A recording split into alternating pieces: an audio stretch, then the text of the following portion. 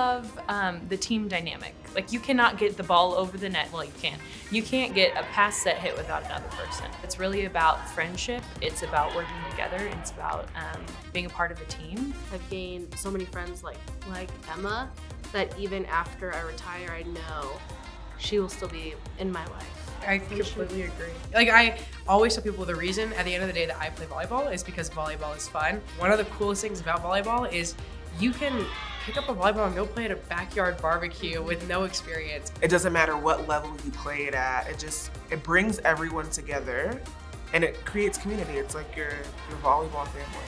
They should try volleyball because how competitive it is, and then you have a team, so you build strong relationships, and then you build friendships, and then it's just fun to compete. Getting to play with your friends. Yeah. Having a good time. And trying new things. Like, there's so many different positions and there's a lot of different skills that are involved, and I don't know, it's fun. Yeah. It's fun. I think it's a good skill to have, to try.